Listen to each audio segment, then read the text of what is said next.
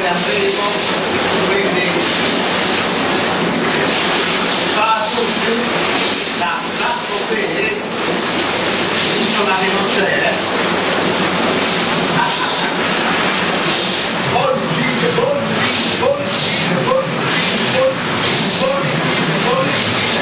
allora, piace la macchinetta mia, no? Guardate che classe, guardate. Ma la prima rete per vedere. No, la prima maina. Voilà, i specchietti si fanno loro sopra. Poi la prima qua.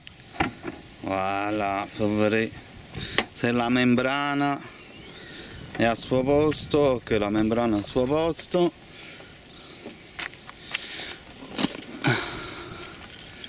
Voilà. E perché voglio fare questa cosa? Perché a me che sta macchina non sapete che mi fa? Mi fa eccitare. Da quanto è bello, che cara. Che cavolo. Ora la mettiamo di così. Perché a me sta macchina praticamente mi ha sempre fatto arrezzare. Cioè, ogni volta che mi pigliate sta macchina, non lo so perché, ma mi dà una sensazione troppo bella. Cioè, praticamente, cioè, ho fatto è proprio questo. Non è una cosa così, capite? Cioè.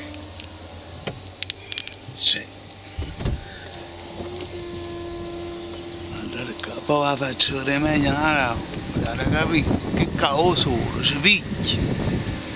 L'avete capito o no? Voilà! E quindi partiamo e andiamo un po' in coppa a spiaggia. Quindi stiamo andando in spiaggia.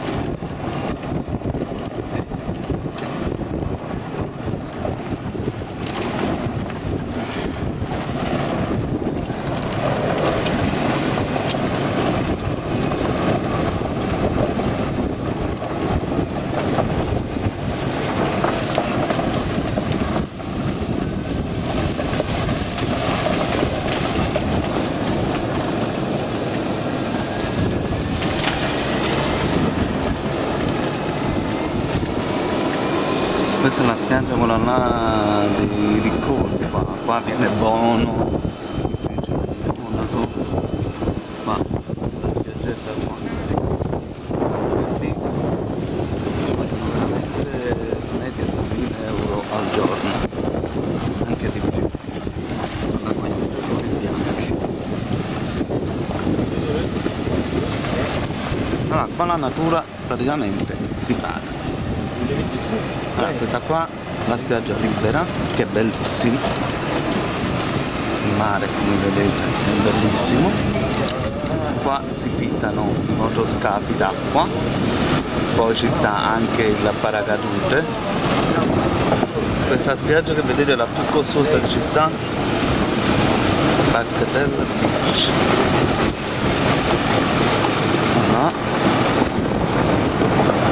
Mi butta fuori. Questo è bello. Ah, le palmelle è la mia nutra scultura, bello. È la mia nutra scultura magnifica. L'acqua che siamo arrivati alla nostra spiaggia qui. A Teterao. Allora ragazzi, in questa puntata vi volevo presentare le spiagge di Saint-Tropez. Le spiagge di Saint-Tropez sono spiagge per miliardari, quindi ci sono tante cose da vedere, anche che sicuramente sarò richiamato perché credo che sia un po' difficile a registrare. Questa è una spiaggia in particolare che vi voglio far vedere e le spiagge sono costosissime, che arrivano veramente a costi esagerati. Quindi a più tardi.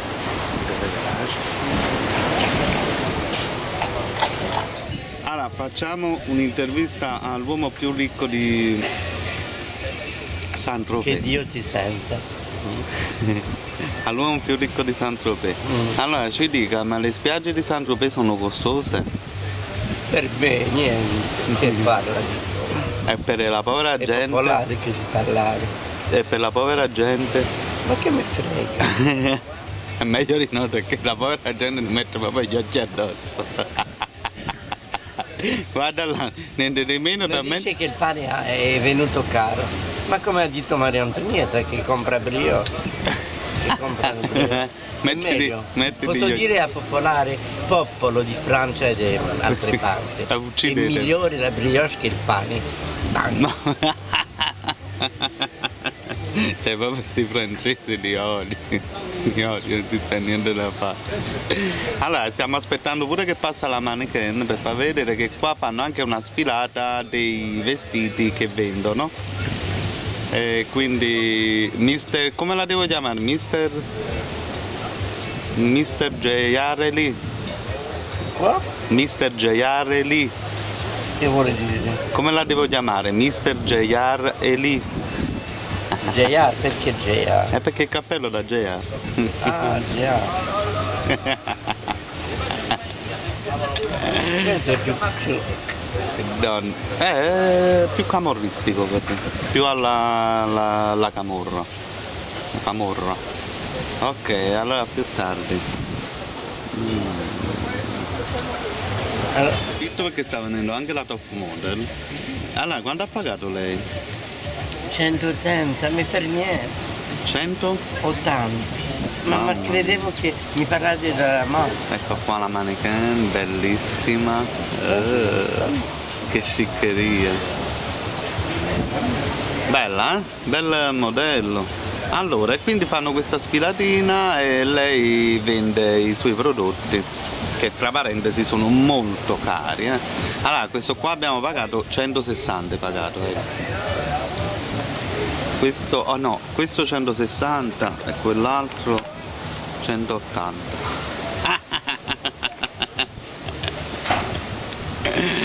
Quell'altro, facciamo vedere anche quell'altro. Il cappello quando ha pagato? 100 per 100 cappelli. e una mancina. Una mancia.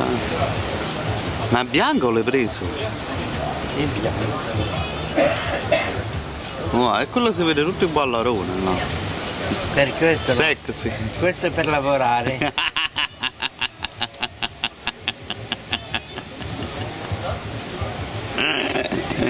Allora, parecchio mutando un rizio, nonno Peppe. Ok ragazzi, a più tardi, vi faccio vedere un po' la spiaggetta. Poi ci sta il bar, ci stanno tutti questi negozi e il mare che è praticamente bellissimo. Guardate che bel bar. Molto, molto simpatico. Queste stanno tutte queste boutique. Vai! Per poter acquistare prodotti. Voilà, molto molto bello. Ma poi l'ingresso è proprio una figata, guardate qua che belle decorazioni. Adesso faremo anche il nostro video che stiamo facendo, boutique, cose, molto bello. E poi ci sta la mannequin che va praticamente a vestirsi. Allora, adesso vi faccio vedere un po' la parte d'ingresso e si va quindi al ristorante. Poi ci sta al lato della spiaggia dove stanno le sedie, dove stanno le sdraio, però non inquadro che poi non sembra giusto per la questione della privacy. A più tardi su Telegarage. Sta affascinante, tutti questi canneti. Guardate che bell'albero d'ulivo, che belle piante. Molto bello.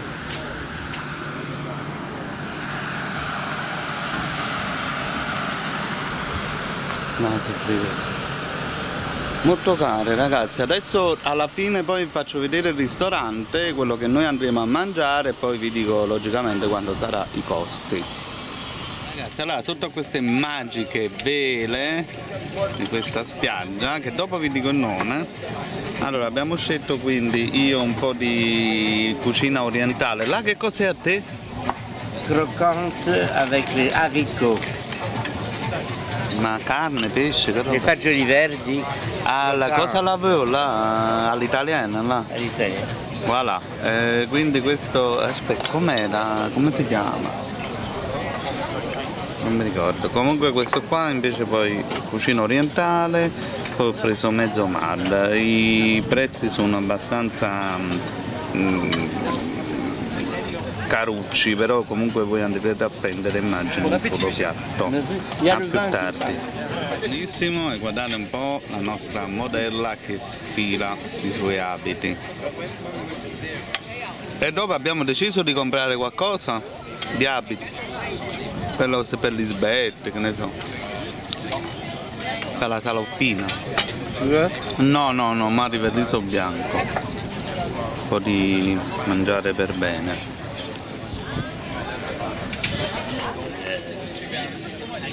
Carina, Aspettate.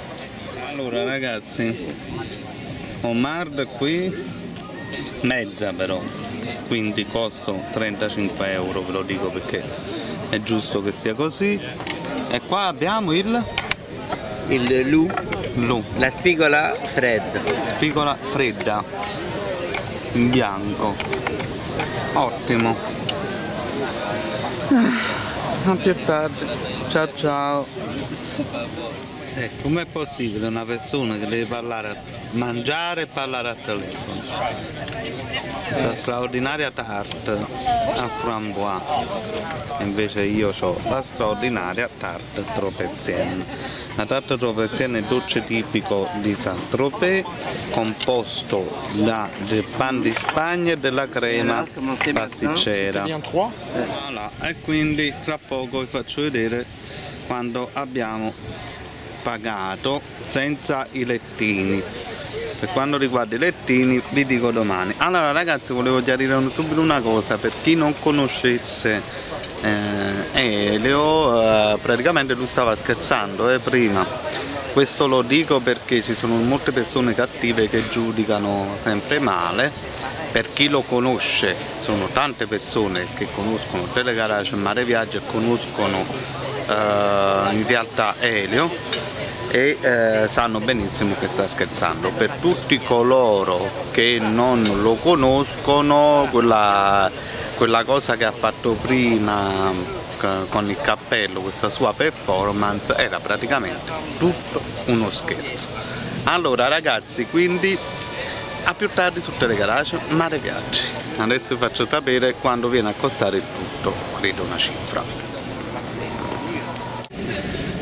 Voilà. Allora ragazzi, bella il battito di Saint-Tropez. Allora ragazzi, in poche parole, non è che è una città che è comunque abbastanza cara, anche se in questo periodo è morta, proprio morta, cioè non c'è molta gente ed è così proprio perché appunto è abbastanza cara, però sappiamo che la Francia è stata colpita quindi da questo maltempo e sono una settimana che si sta praticamente riprendendo. Allora ragazzi, il conto era 269 euro per quello che voi avete visto sulla spiaggia, per quello che abbiamo mangiato, ma non abbiamo preso però lettini e ombrelloni che abbiamo affittato per domani, ma praticamente non so il prezzo, però voi immaginate che su una spiaggia di questa portata voi andate a pagare cifre, e sono tutte le spiagge che sono così. Voi dovete pensare che ci sono alcune persone che spendono anche 10.000 euro al giorno, quindi praticamente è così. Forse le persone si credono che sia la televisione senza capire che è Telegarage Mare Viaggi. Va bene, vi vedrete lo stesso su YouTube. Allora ragazzi, a più tardi su Telegarage Mare Viaggi dallo splendido porticciolo di Saint-Tropez, e quindi a più tardi.